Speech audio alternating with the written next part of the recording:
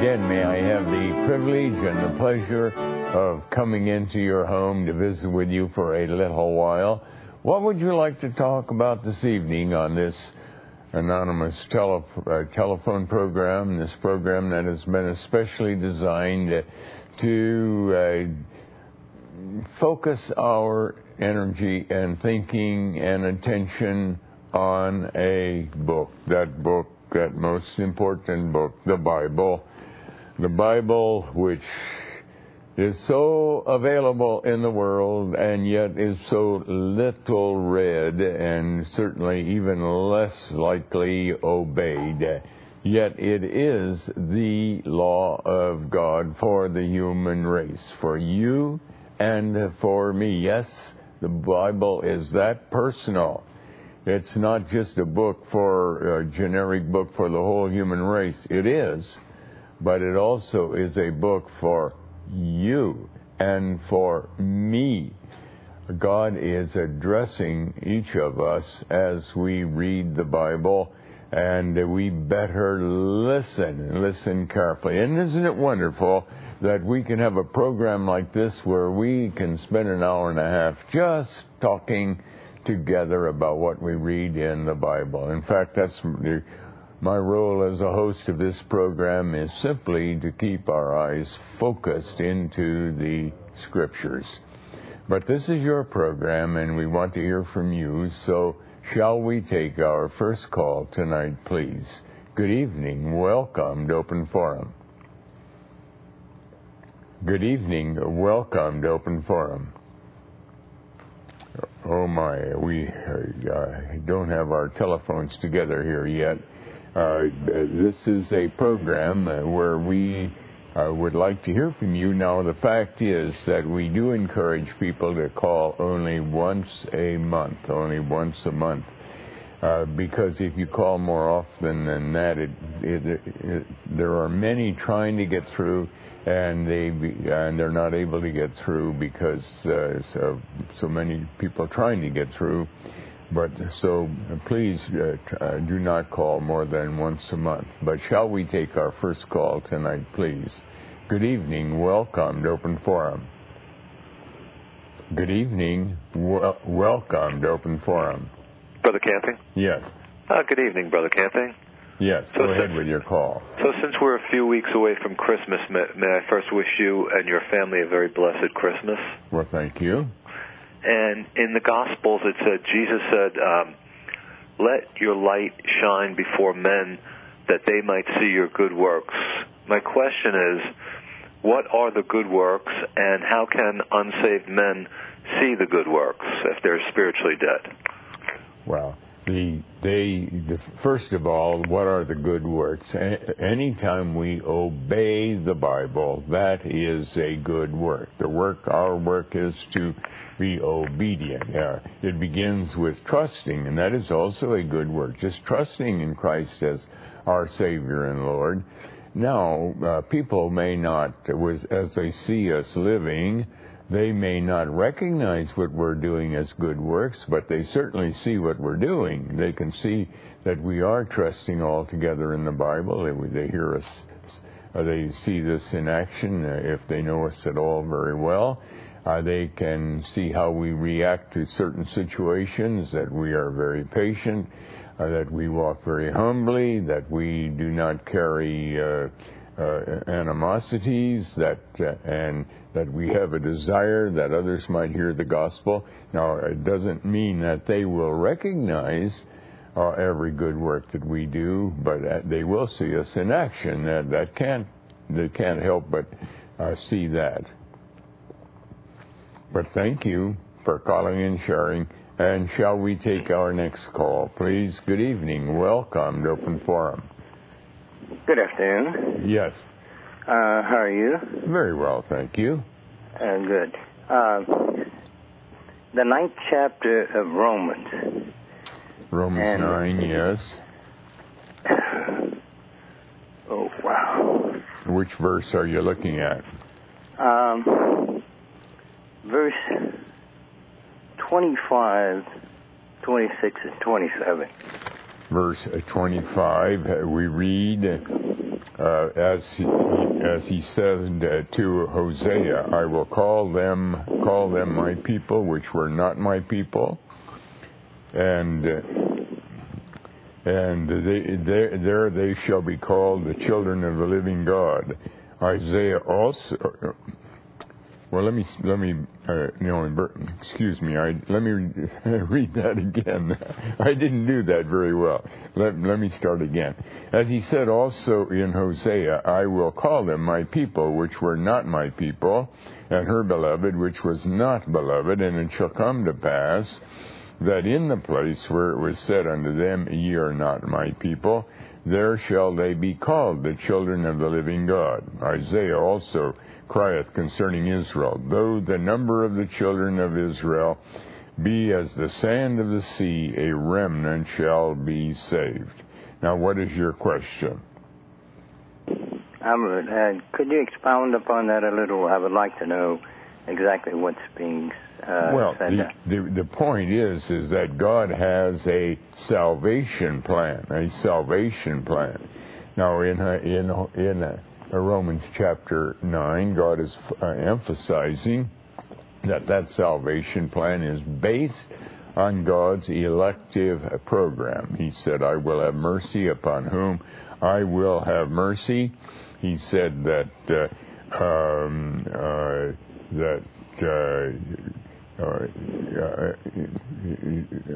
he has chosen the ones that he planned to save before they were even born, and he used Jacob and Esau as an illustration of this. These were twin brothers, and he then is proceeding to develop the fact that number of people who do become saved will be his people. And even though they start out not being beloved, they will become beloved, and they will be called the children of the living God, and that remnant will be will come forth from Israel. That is, as the number of the children of Israel be as the sand of the sea, a remnant shall be saved. That is, there is a remnant of all those who hear the gospel who do become saved. 23, could you read that one and what expound? If God, willing to show his wrath and to make his power known, endured with much long suffering the vessels of wrath fitted to destruction, and that he might make known the riches of his glory on the vessels of mercy, which he hath afore prepared unto glory. What God is saying here is that God is in charge of the whole human race. And there are those whom God did not plan to save, and they are under the wrath of God, and they are there not because of God's hatred of them in the first instance, but because they have rebelled against God, and they've earned the hatred of God. And as God carries out his judgmental decree upon them, that is, as he carries out what he has declared, that the wages of sin is death, as he carries that out in their lives so that they end up in hell, that also praises God, because it indicates that God is absolutely true to all of his commitments and promises. And on the other hand, it also illustrates the enormous punishment that Christ had to endure on behalf of those who do become the people of God, because Christ equivalently had to bear that same wrath that comes against the unsaved. He has to bear that wrath on behalf of those who do become saved.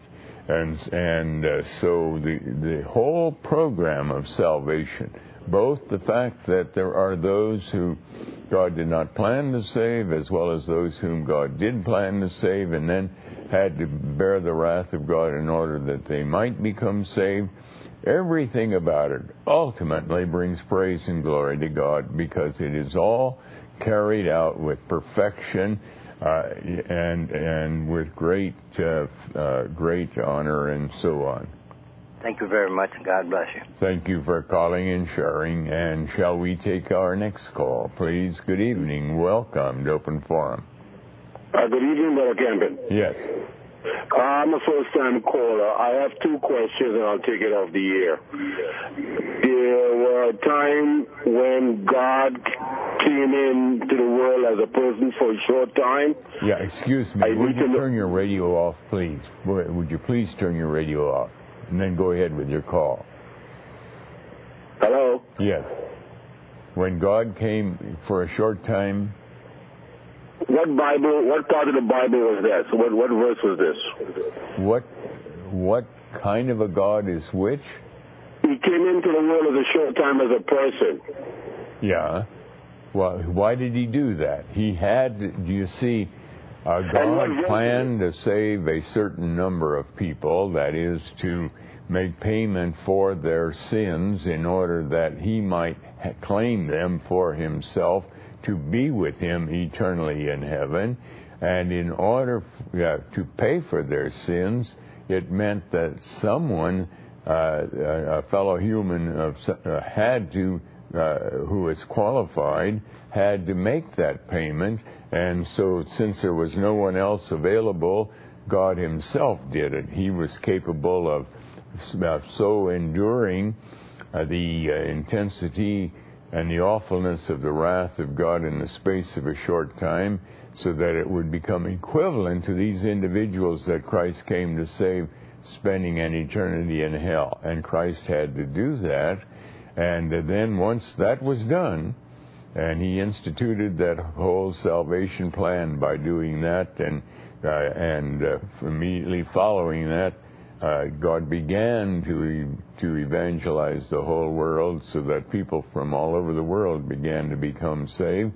Then Christ went back to heaven. He had done his work here. But thank you for calling and sharing that question. And shall we take our next call, please? Good evening. Welcome to Open Forum. Good evening, Mr. Campen. Yes. I'd like to say a few things. First of all, regarding the Christmas holidays, I don't understand how Family Radio play all the Christmas music if they say that Christ was born in October, and to celebrate that part. Okay, that's just one of the things I wanted to say. The other thing I wanted to say is about the seventh-day Sabbath. They say that's done away with, and it said it's been changed. How are we to believe that the seventh-day Sabbath has been changed because of March 28th, where you said that King James made a mistake? If he made a mistake in one part of the Bible, how are we to believe anything else that King James said? Well, you asked a very good question. The fact is that a translation is not inspired by God. A translation, and the original Bible was in Hebrew mainly in the Old Testament, and in the Greek language in the New Testament. That was divinely inspired. We never questioned that. But when we look at any translation, we know that it is possible that it has errors in it. And that's why a good Bible teacher will go check not only with the English or the Spanish or the Russian or the Chinese Bible he's reading, but he will also check the original or the Bible in the Hebrew language and in the New Testament in the Greek language to check on the translators. Now, normally we find that in the English language, the King James translators did quite an acceptable job. It's not very often that we find a verse that could have been better translated. But once in a great while, there will be a verse, or more than one verse, and this is true when they were translating the word Sabbath in the New Testament, they did not do an acceptable job. Now, why God allowed that I don't know. That's another matter that God only knows. But we do know that we can make the necessary correction, and that does not invalidate the rest of the King James Bible. It simply indicates, well, in this one area there was an error made. Okay, well, see, usually I know that God said to keep the Sabbath day as a perpetual covenant between me and thee. Now, out of his 10 commandments, you're saying that there's one commandment that changed out of all the commandments that we shouldn't keep no more, that's changed to the Sunday. But yet, when God told us to circumcise our heart, we knew that was going to change, whereas we wasn't no more going to have the flesh circumcision, but the heart circumcision, because he kept telling us that throughout the Scriptures. But never, ever has he told us throughout the Scriptures to change Sabbath day from a Saturday to a Sunday. Well, excuse me. No one is teaching that we would change a law of the Bible. We would never do that. The fourth commandment still stands, that we are to, where it speaks there about keeping the Sabbath. And remember in Deuteronomy 5, why do you think it says in Deuteronomy 5, you are to keep the seventh-day Sabbath?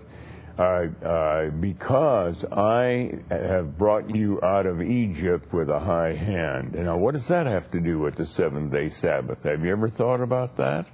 And why do you think it says in Exodus chapter 31 that where God said that I have given you the Sabbath as a sign that I, the Lord, sanctify thee?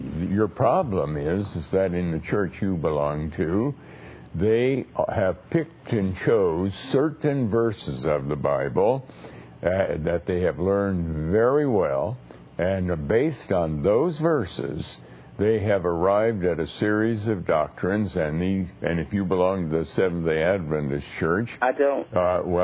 Many people do. If you do belong there, then it's even they even have a further evidence that they're on the right track, because they're listening to the visions of one of their church founders, Ellen G. White, and which obviously could never have come from God at all. And so they're not listening to the whole Bible. But when we begin to listen to the whole Bible, and that's why I asked you about Deuteronomy 5.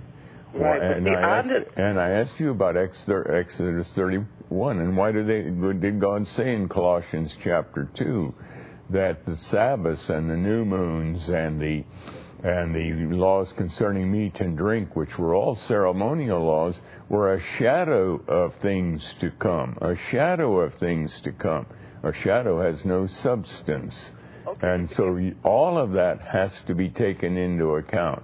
More than that, when you look at the Greek of Matthew 28, it says, in the end of the Sabbaths, that is, there was an era of Sabbaths that have come to an end, as it began to dawn toward the first of the Sabbaths, same word, indicating a new era had begun on that Sunday morning. Now, you've never been taught these things, but they're all right from the Bible. Please check all these things out first, very, very carefully, and then you'll begin to learn that there's a lot that you haven't taken into account when you talk about the seventh-day Sabbath. I'm just going to ask one other thing on that question, then I'll take it off the air. Because on Genesis, it says, 6 days has thou created. He created earth in 6 days, and he rested the seventh day. Wherefore the Lord blessed the seventh day and hallowed it. He sanctified that seventh day for some reason, not the first day of the week, but the seventh day of the week. So that's kind of like got me confused. I don't mind worshiping on the first day if I'm supposed to worship, or even in addition to worship on the first day. Excuse me. See, what you have done is you have taken one scripture and you have built your theological case from that is the scripture that stands. And everybody does that. That is coming up with wrong doctrine. They find a scripture. They find a verse here and a verse there and a verse the other place. And based on those verses, they arrive at a conclusion, and they are convinced we have the truth. It says here, right here in the Bible. But there's a biblical rule Namely, we are to compare spiritual things with spiritual. And that simply means that until you have taken into account everything in the Bible that speaks to the Sabbath day and harmonized it all, you have not come to truth as yet, whatever your conclusion may be. And if you're going to be honest, you know full well you have not thoroughly investigated all these other verses that I'm talking about.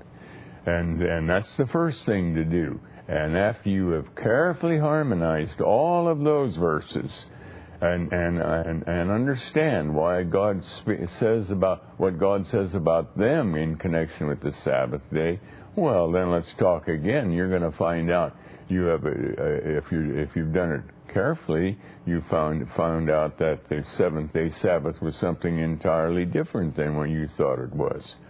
But thank you for calling and sharing. And shall we take our next call, please? Good evening. Welcome to Open Forum. Good evening. Yes. Yes. Good evening. Hello. Yes. Go ahead with your call. Yes, I would like you to hear Jeremiah 17, verse 20 to 27. Could you explain that for me, please? Now, let me look at that now. Jeremiah chapter 17, verse 26 and 27. 20 to 27. 20. Verse 20 to 27. So 20 to 27. Jeremiah 17. Jeremiah 17, verse 20. Yes, and read it to 27. Hear ye the word of the Lord, ye kings of Judah and all Judah and all the inhabitants of Jerusalem that enter in by these gates. Is that the passage? Thus saith the Lord, take heed to yourselves and bear no burden on the Sabbath day, nor bring it in by the gates of Jerusalem, neither carry forth a burden out of your houses on the Sabbath day, neither do ye any work, but hallow ye the Sabbath day as I commanded your fathers. But they obeyed not, neither inclined their ear, but made their necks stiff, that they might not hear nor receive instruction. Now you see, this is talking about the fact that the word burden, if we analyze that in the Bible, is the word gospel or law of God. And the idea is that to go into the gates of the city is a spiritual representing coming into salvation or coming into the kingdom of God. We go through the gate. The gate is the Lord Jesus Christ. Yeah. And we're to try to get into the kingdom of God. But it says, don't carry a burden. That is, don't come in by trying to keep the law. And that's exactly what people do today. They say, oh, well, we have to the basis of our salvation is that we keep the law of God, that we are doing it by being a good person, and that includes also keeping the seventh-day Sabbath. That's part of the law of God. And God says, don't carry a burden in on the Sabbath day. That is, we don't get into the kingdom of God by keeping the law. We get into the kingdom of God by the gracious mercy of God, the free gift of salvation. But thank you for calling and sharing. Thank you, too. Yeah. And shall we take our next call? Good evening. Welcome to Open Forum. Yes. Mr. Camping? Yes. Yes, I had two questions.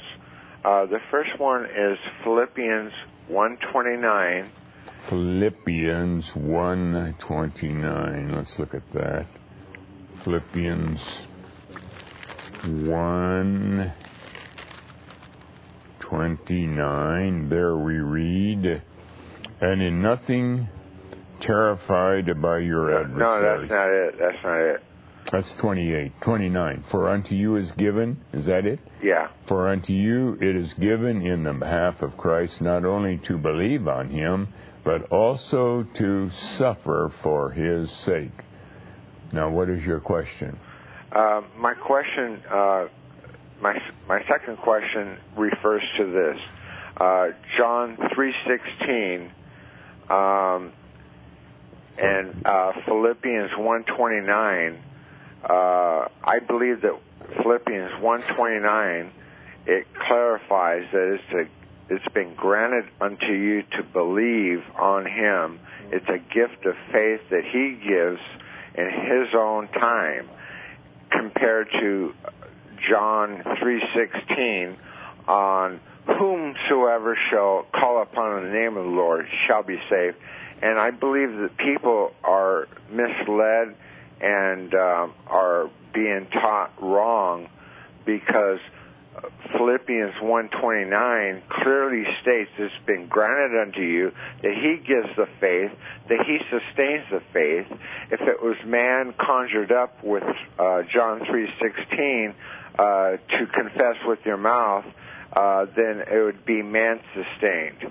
I think you've got to make a valid point altogether. Here God is saying, in Philippians 1:29, for unto you it is given in behalf of Christ not only to believe on Him. It is given not only to believe on Him. Now, however, those who would contend against this would argue, and it's possible to make this argument. In other words, we have to look at a lot more verses to know for sure that faith is a gift of God altogether, and there are many other reasons why it is a gift, because they could argue, well, now wait a minute, it is given unto you on behalf of Christ not only to believe on Him, indicating that you've already believed on Him, but it is given unto you to suffer for His sake. And they may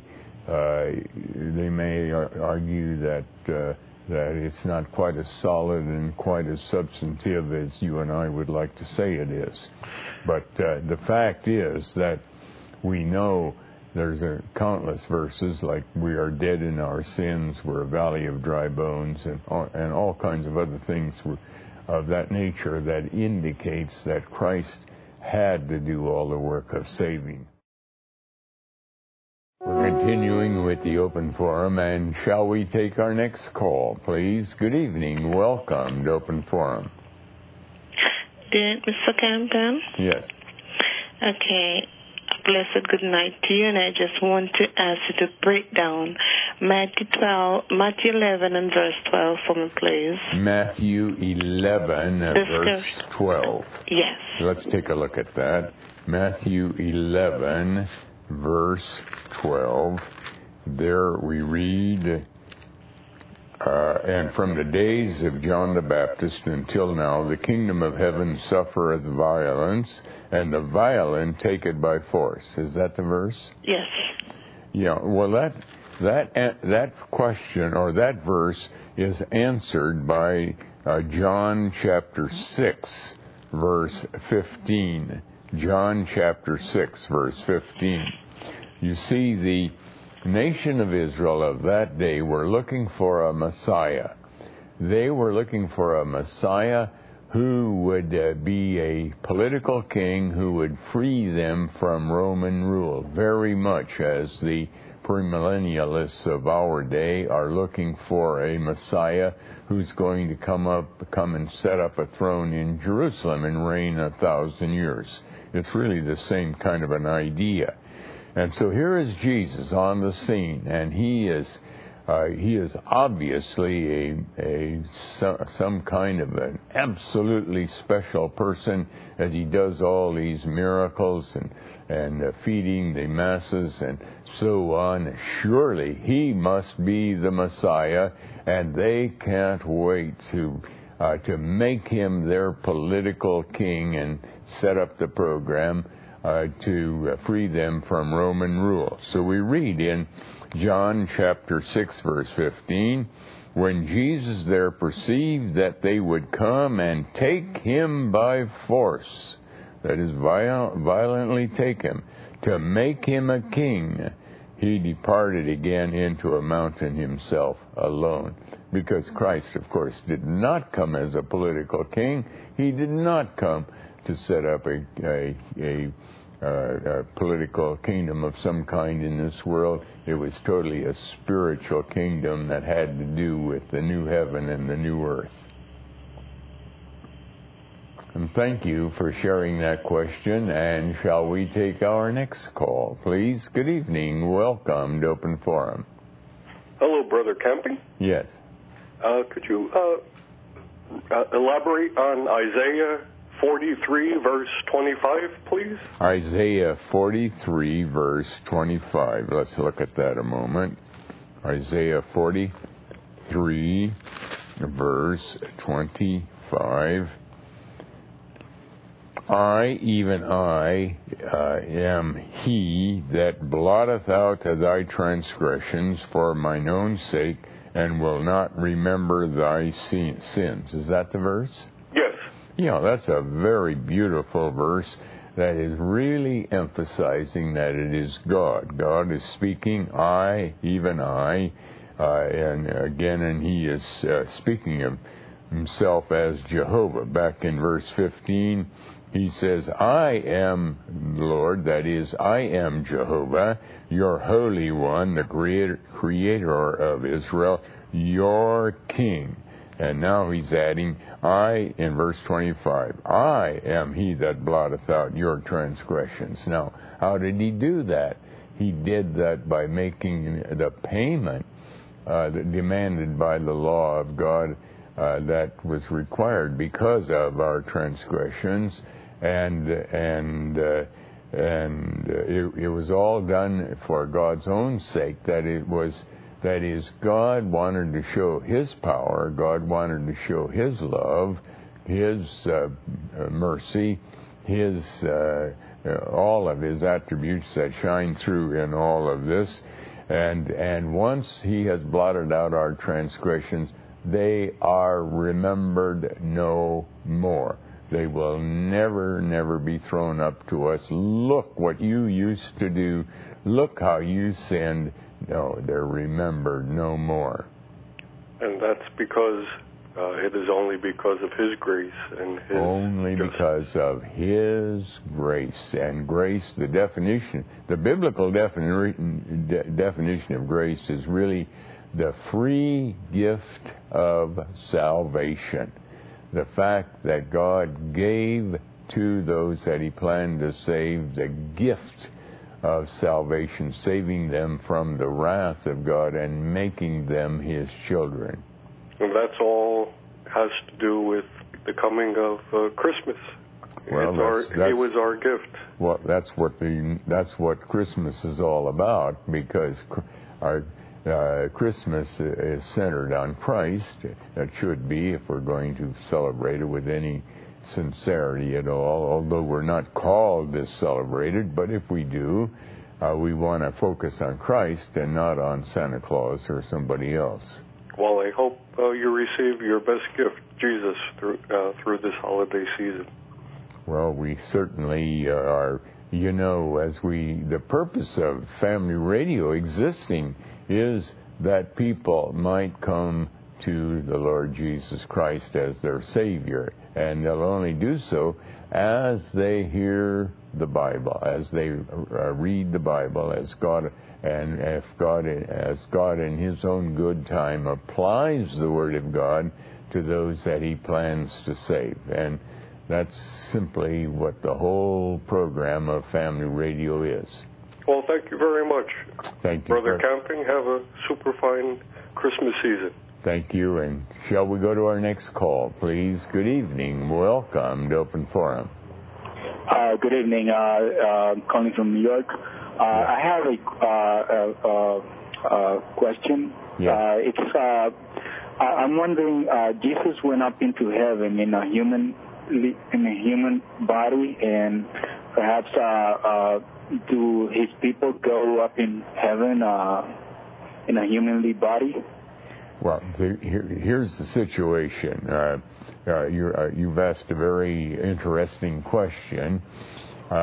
Back in several thousand years ago, a great many thousand years ago, there was a man by the name of Enoch. We read about him in Genesis chapter 5. I believe, and he, when he was 365 years old, he was not, because God took him.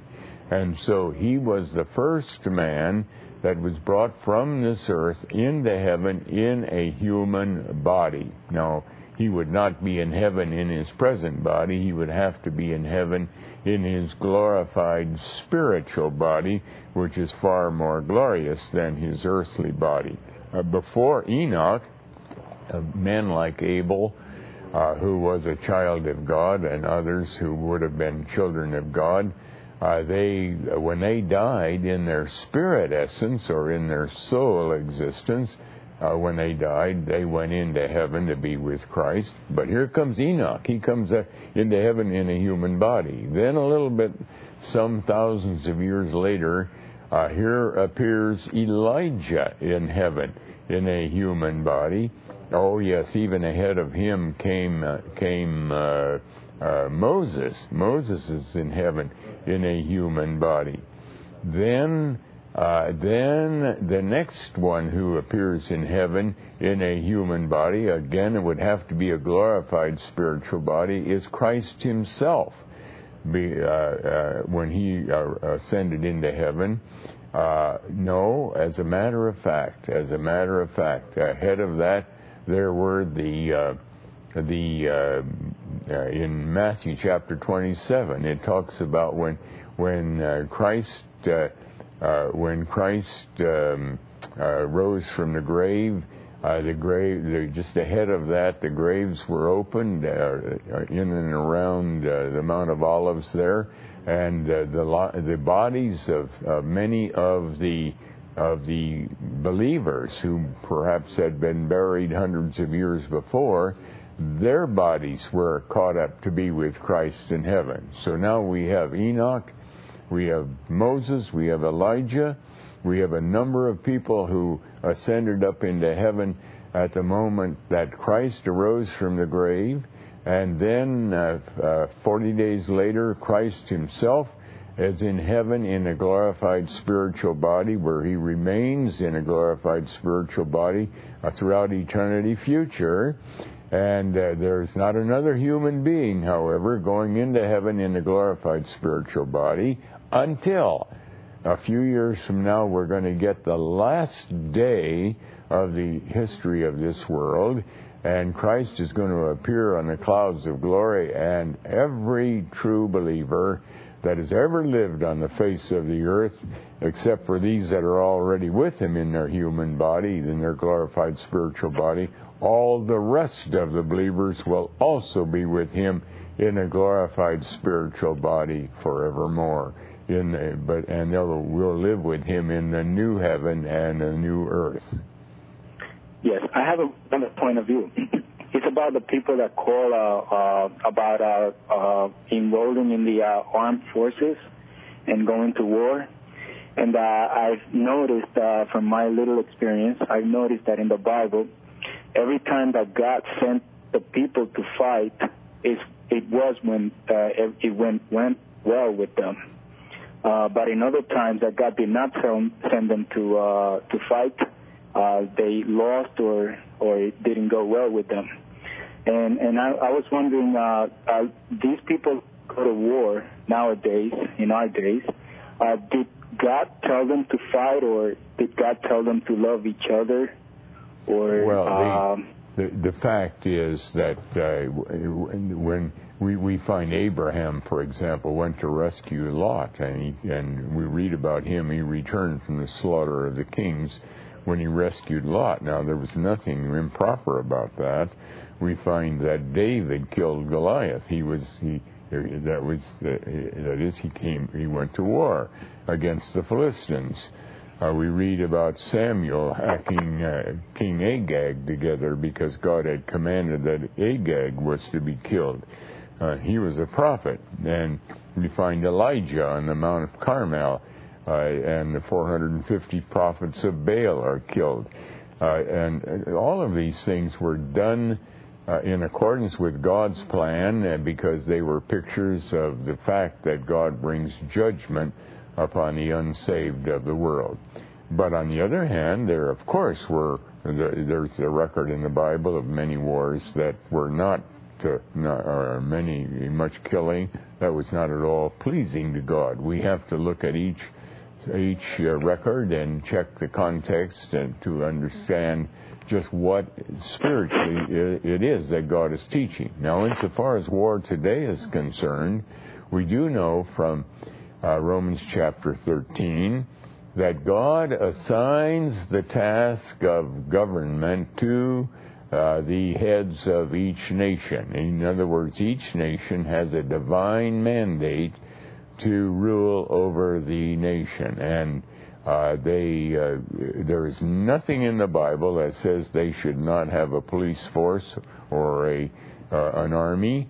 Their task, among other things, is to protect the citizenry, and so at times they may have to go to war. They don't get a mandate directly from God. There's no voice that they hear. There's no vision that they receive. It is simply that in their actions as rulers of that nation, they believe that they must do this fighting to protect their nation. And sometimes it's valid, and maybe a lot of times it's not valid. But insofar as individual believers are concerned, they too can be a part of they can be soldiers or they can be policemen, and that is, they can have a task that occasionally may require them to kill a human being as they are assisting in the protection of the citizenry. And that's just the way God has designed the laws of the land. Yes, I have another point of view. It's about marriage, and Jesus said that what God has joined together, let not man put asunder. And I believe that God joined together Jesus and the bride, the eternal church or something. But the others, like me and perhaps my would-be wife, we're not joined together by God. So to this marriage, man puts asunder this marriage. In other words, the marriage of God between God and Jesus and the bride of Christ, no man can put that asunder. Well, in other words, excuse me, what you are concluding is that there are a few people in the world who were married by Christ. That is, God brought a man and a woman together and it became a Christian marriage of some kind. And all the other people of the world are all living in adultery. It's not a marriage that Christ has arranged at all or has part in. They are simply shacking up together. They're living together without any true marriage. Now, that just is not true. The fact is, God goes back to Genesis. He says, from the beginning it was not so. Mankind, the first marriage was Adam and Eve, and they represented the whole human race. We were all in them. God established the marriage union then. And anybody who gets married, regardless of whether they know anything about the Bible or not, regardless of how wicked they may be or whatever, or how casual the marriage is, if it's in agreement with the laws of the land, whom God has appointed to be the government, the ruling body over the citizenry of that land, it is a marriage that God has ordained and is to be looked at as a marriage. And so you can try to figure out a way to justify divorce, but it won't wash if you're going to be faithful to the whole Bible. But thank you for calling and sharing. And shall we take our next call, please? Good evening. Welcome to Open Forum. Good evening, Mr. Campin. How are you tonight? Very well, thank you. Yeah, I have a couple of questions for you. A couple of weeks ago, a lady called and asked you when God created Adam, did he literally create him out of clay? Did he mold him out of the dirt of the ground and breathe life into him? But you never gave a clear answer. You kind of told her that we have some of the elements of the earth itself, but she was looking for a little answer. Well, you see, physically mold mud, yeah, and literally breathe life into it. That's what she was trying to get a clear answer for. Yeah, you see, this is the picture that God is painting, that He formed Adam out of the dust of the earth, and we have a mental picture, therefore, of God molding a form of a human being out of some clay, and then giving that clay form that He has formed, the breath of life, and it becomes a living person. But we don't have to think of it that way at all. Remember, we have to look at language in the Bible and look for its spiritual meaning. When He formed man out of the dust of the earth, God is indicating, and as we search the Bible as to how all that ties together, we find it simply means that we started out, we have all the same elements as the dust of the earth. We return to the dust of the earth, but it's not describing. In fact, if we read the creation account, it says, "And God said, let there be light." And God said, and God said. In other words, God was not forming, physically molding this or that or the other thing. He was simply speaking, and these things came into existence, and that would have had to have been true of man also. Okay, my second question, would you say that God created all the angels perfectly? We have to know that He created all the angels perfect because God is God. There is no sin in God. There is everything is perfect about God. Now, the fact that some of the angels rebelled, that's a mystery to us, just as the fact that mankind rebelled is a mystery. But He did not create them with sin within them, or the seeds of sin of any kind. That would not have comported, would not agree with a perfect God. Okay, my final question. Many times you say that a true believer will not commit suicide. But my question is, did God say anywhere in the Bible that He will not give us more than we can bear? And secondly, if a person is a true believer and does commit suicide, would that in fact mean that God gave that person more than they could physically bear? Well, no.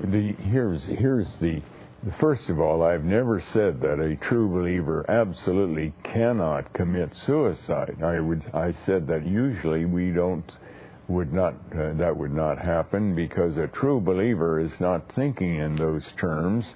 Normally suicides are developed because people become very depressed and they begin to have those kind of thoughts, and those thoughts fester and develop and grow, and it's a vicious circle, so they become more depressed and finally they take their life. But a true believer's mind is not going to be going in that direction. However, let's suppose that here is a true believer, and in a moment of depression and in a situation where it would be instantly easy to commit a suicidal act. For example, you're walking across a bridge, and this true believer, now he's truly a saved person, and he's feeling very depressed, and suddenly he throws himself over the rail, and the moment that he throws himself over, he knows, oh, what am I doing? What a terrible thing. But he's on his way down to hit the bottom, and he's going to be dead. And so he's committed suicide. Now that, remember, because we're setting up the illustration of a true believer. It means that all of his sins had been paid for. It would be no different than, for example, here is a true believer who normally is a very calm person and normally does not become angry or anything, and yet now he's quite elderly. He's got a lot of health pains and so on, and he had a real bad night of sleep, and his heart is very, very weak, and everything is all falling apart, and yet he's a true believer. He dearly loves the Lord. But this morning he is exceptionally angry. It's a very unusual thing in his life, but it can happen. And because in his anger his blood pressure goes up and he gets an instant heart attack and he's dead. All right? Now, it was a result of a direct sin.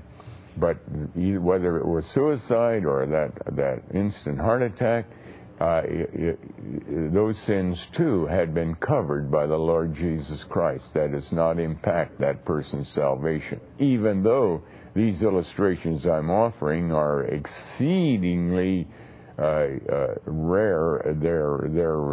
They're not things that we would expect to see readily at all amongst true believers. But thank you for calling and sharing. And shall we take our next call, please? Good evening. Welcome to Open Forum. Yes, Mr. Camping. How are you tonight? Very well, thank you. This is Jimmy the Weed Zender calling from Geneva on the Lake, Ohio. Hey, Mr. Camping, I was looking at the verse that refers to as the Lord comes as a thief in the night. Yes. Okay. I was looking at this, and I know how you always say that, hey, we're ready, and we know when he's coming, and this and that.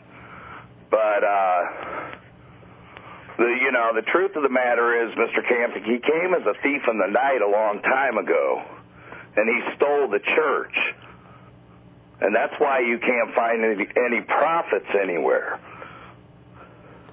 Well, Mr. Camping, you know how he says, I come as a thief in the night, okay?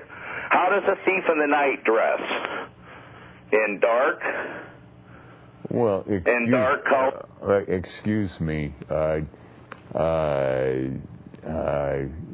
Bible is speaking here. Let's read 1 Thessalonians 5 again, so we'll get the language of the Bible in front of us here. In 1 Thessalonians chapter 5, there God speaks of Christ coming as a thief in the night. He says, for yourselves know perfectly that the day of the Lord. Now, normally when God is talking about the day of the Lord, he's talking about Judgment Day, the day that ends the world. Now, it's true that judgment began already with the end of the church age. That's when Christ did come spiritually as the judge to start making the arrangements for this day of the Lord. But here in 1 Thessalonians 5, it particularly addresses the judgment day itself. For yourselves know perfectly that the day of the Lord so cometh as a thief in the night.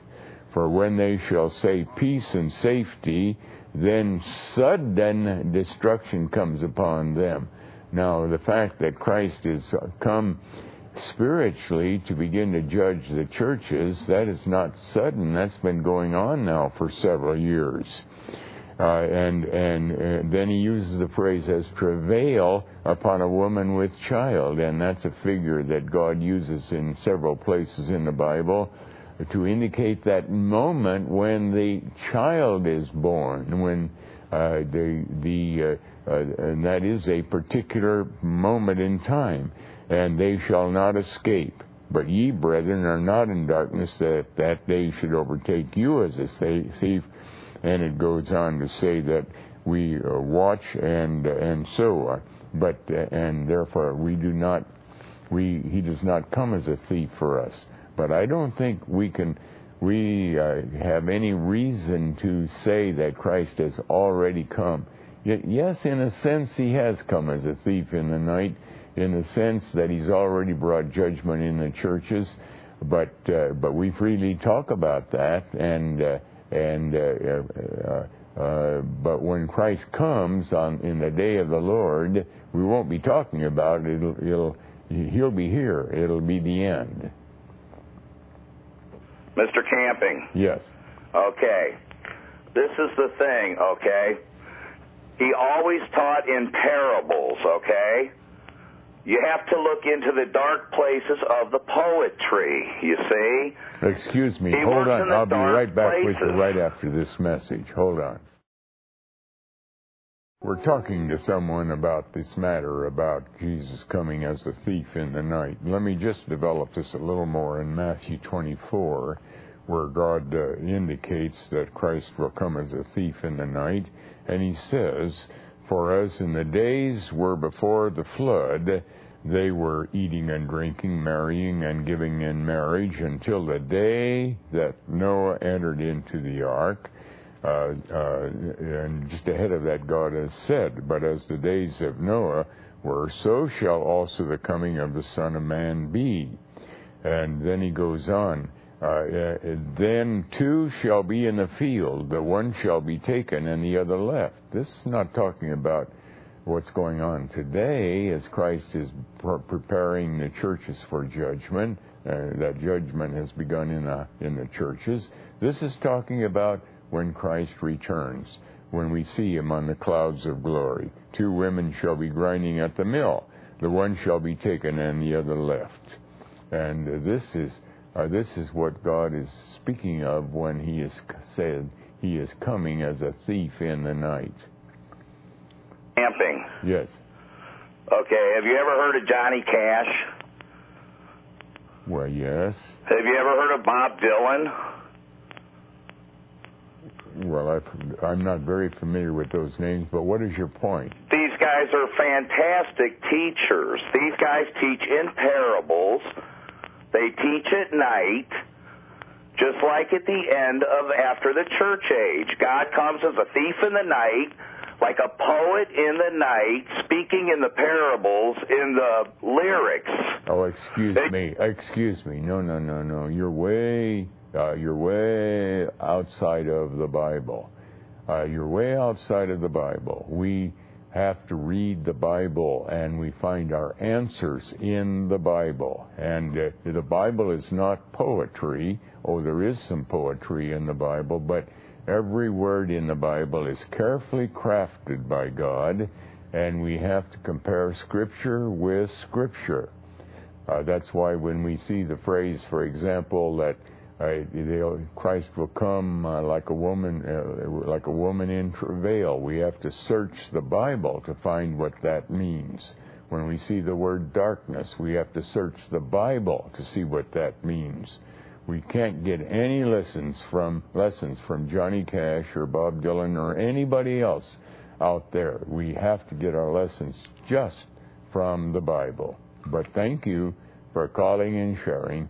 And shall we take our next call, please? Good evening. Welcome to Open Forum. Hello? Yes. Brother Camping. Yes. Galatians chapter 5, verse 22, the fruit of the Spirit. Yes. Those come after salvation. And number 7, would you look what the 7th fruit of the Spirit is, please? Yeah. Like love, joy, peace, long-suffering, meekness. Galatians chapter 5, verse 22. But the fruit of the Spirit is love, joy, peace, long-suffering, gentleness, goodness, faith. Faith, yes. All right, that's a fruit of the Spirit. Comes after salvation. It comes after, it is after salvation, of course. It's a work of Christ. That those who claim that God first gives us faith, and then through that faith we trust in the Lord, they will agree with us that yes, but he also further develops that faith as a fruit of the Spirit. So that again is not a conclusive statement, although it's a correct conclusion that you're making, that faith is a result of the fact that God has saved us. Okay, I heard something a while ago I wasn't quite clear on St. John chapter 3, verse 13. I got part of your answer, but I needed to know about I believe it was Matthew 28, that some entered heaven after death. Well, thank you so much for calling and sharing. And shall we take our next call, please? Good evening. Welcome to Open Forum. Yes, how are you doing tonight? Very well, thank you.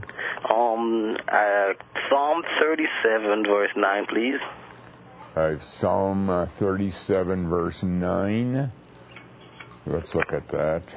37, verse 9. For evildoers shall be cut off, but those that wait upon the Lord, they shall inherit the earth. Is that the verse? I know there's going to be a new heavens and new earth. After this earth is destroyed and new heavens and new earth are created, where are the believers going to be living in the new heavens and new earth, or just in heaven only? The Bible teaches that. Let's go to Second Peter chapter 3. That helps us to understand this a little bit more. In 2 Peter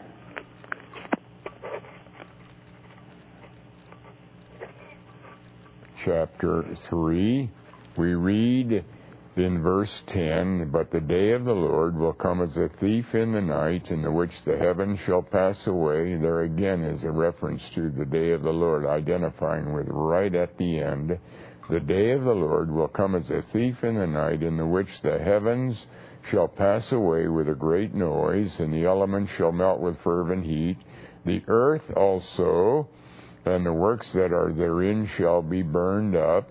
And then it goes on in verse 12, looking for and hasting unto the coming of the day of God, wherein the heavens, being on fire, shall be dissolved. That is, the whole universe is being destroyed, and the elements shall melt with fervent heat.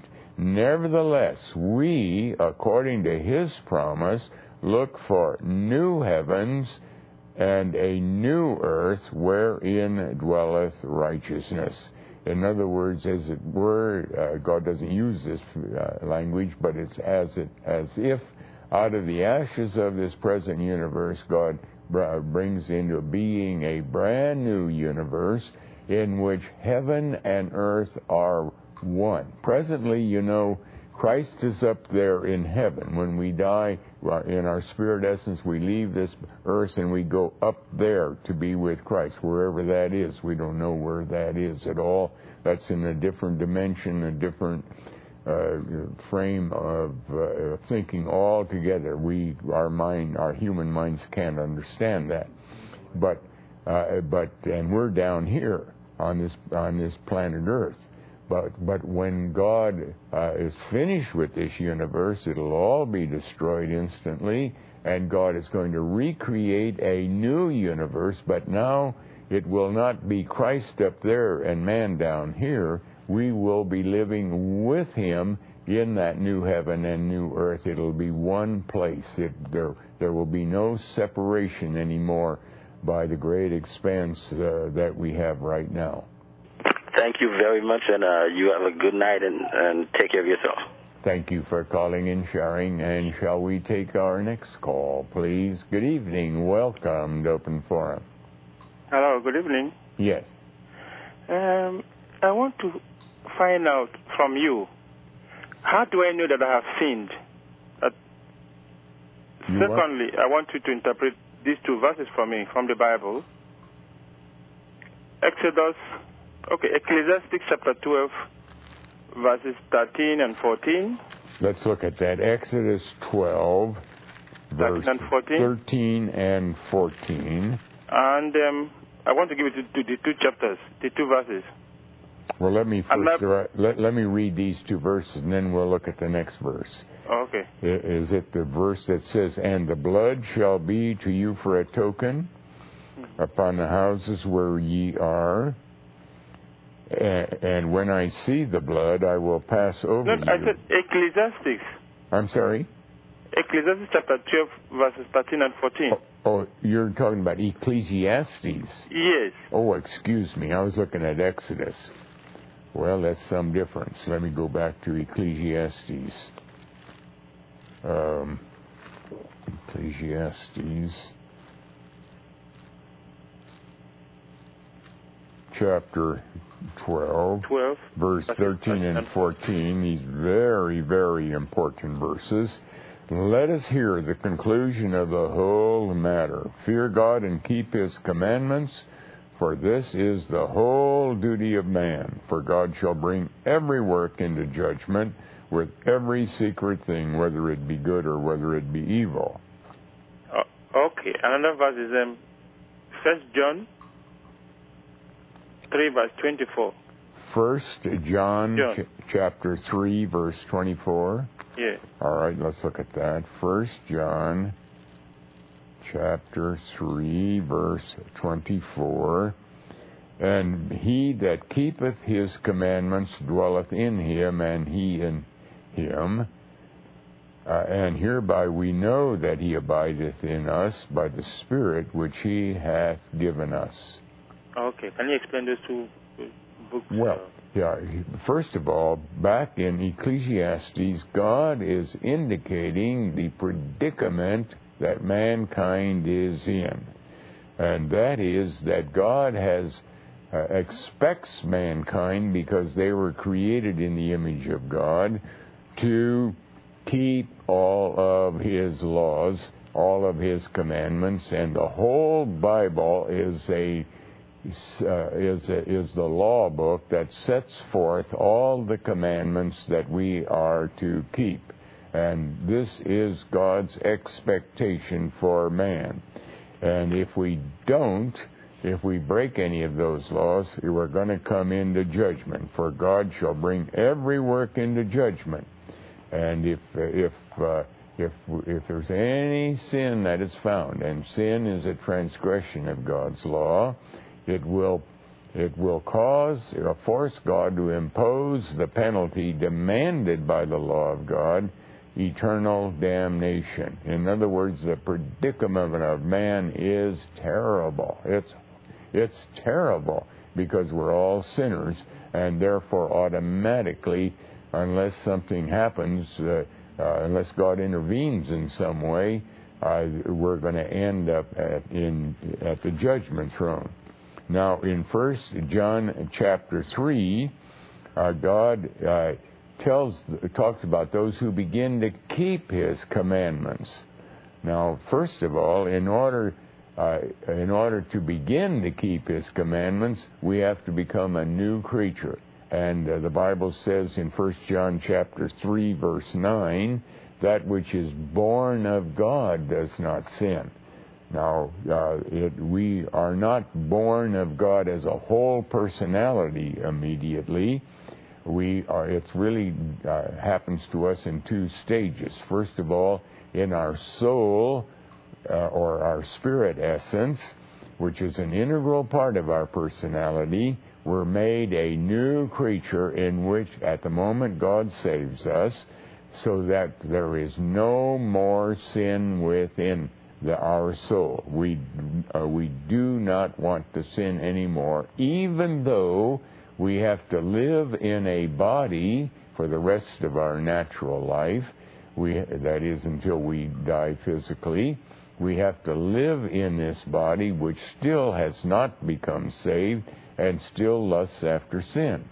But because in our soul we are no longer sinning of any kind, we don't want to sin, and we are troubled when we do fall into a sin caused by our sinful body, but God no longer has any wrath upon us, and every sin that we still commit in our body, that also has been paid for, so that God looks at us as if we are not committing any sins at all. And of course, when we receive our glorified spiritual body on the last day, when Christ returns, then then as a whole personality, we will never, never, never, never sin again.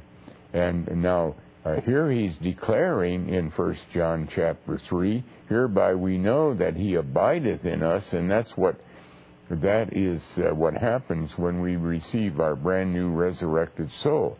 Not only does he give us a new soul when we become saved, but God himself indwells us as God the Holy Spirit. And how he does that, I don't know. But I do know that we will find in our life an intense desire to do the will of God. We'll find a love for the Word of God, a delight in the Word of God. And if we understand that we are holding some doctrine or some practice that is not faithful to the Word of God, we're troubled, because we want to be as obedient as possible to the Word of God.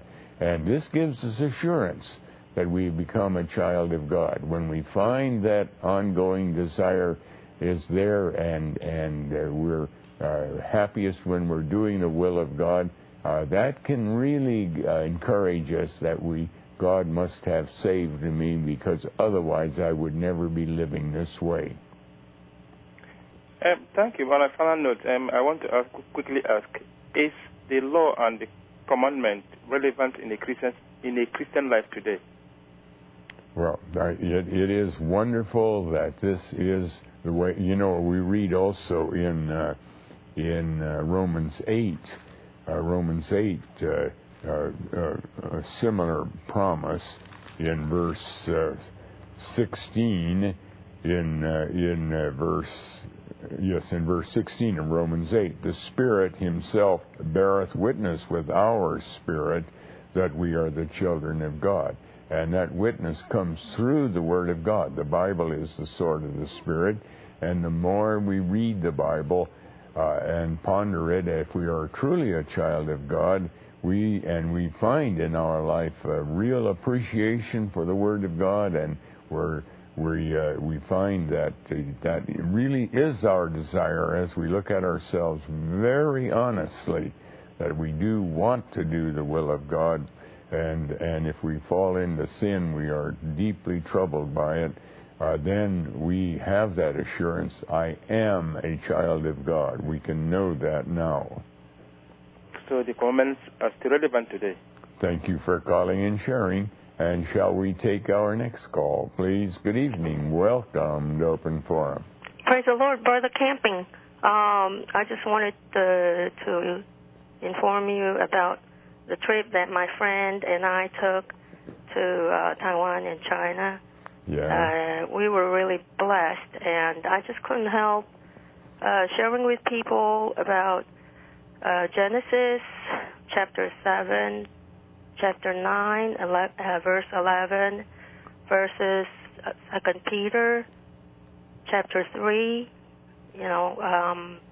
encouraging people to look into the Word and wait on the Lord. And there is something that I would like to talk to you, but I would rather call you up at the station another time. Another thing I would like to you to read is Matthew 19, chapter 19, verse 8. Matthew 19, verse 8. Yeah. And what is there we read, he saith unto them, Moses, because of the hardness of your hearts, suffered you to put away your wives, but from the beginning it was not so. Okay, so the Lord, I heard you repeatedly say the Lord uses his word very carefully, such as this one, though, that he said from the beginning. He didn't say in the beginning, because in the beginning it could be one way, and in the end it could be the opposite, right? Well, so, you see, we have... He said from the beginning, that means it's continuous, right? No, no, it's like not. Could it also mean since the beginning? you see, the fact is, when we look at any law of God, and Christ here is spelling out his laws, we have to look at every statement in the Bible that relates to the statement that we're presently looking at.